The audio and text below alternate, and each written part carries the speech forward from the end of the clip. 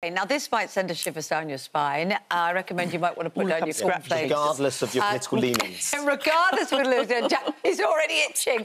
If you're still in bed, then you might want to jump out of it, because what you're about to see is what one pest control company has called the worst case of bedbugs they've ever seen. Yeah, pest control firms in London say they've been inundated with calls about out-of-control pests. I mean, that is...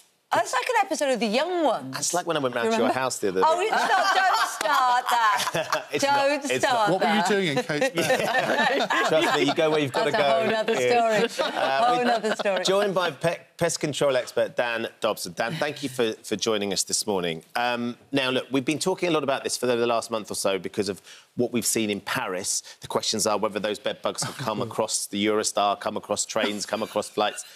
They are quite terrifying pictures. What's your sort of understanding of the increase in bedbugs and calls for pest control?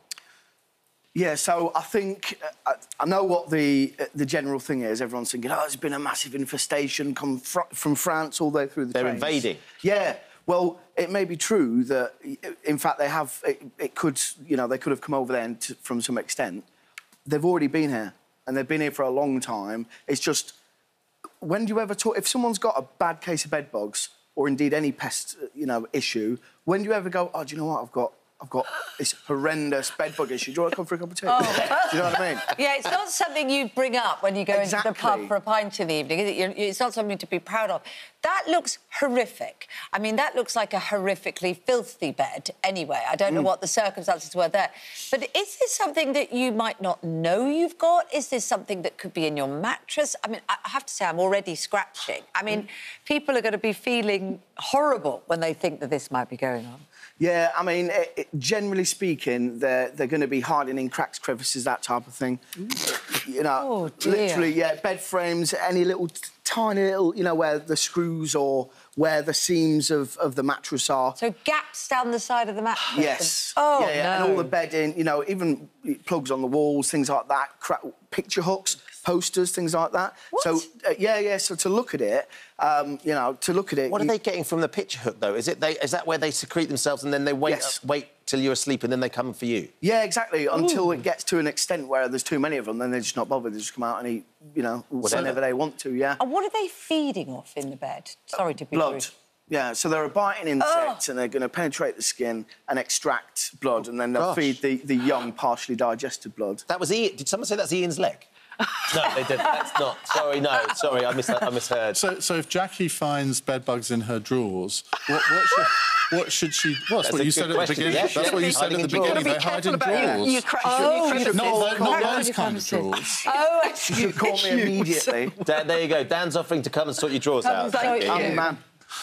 You have brought a little contraption with you, which anybody can get, and this is a good way of testing whether there might be an infestation somewhere. Yeah, so very simple. I mean, it is, you know, there's nothing technical about it. It is a box with a lure in. Show it to camera one there, see behind you there. Yeah, so it's a box there with a lure in.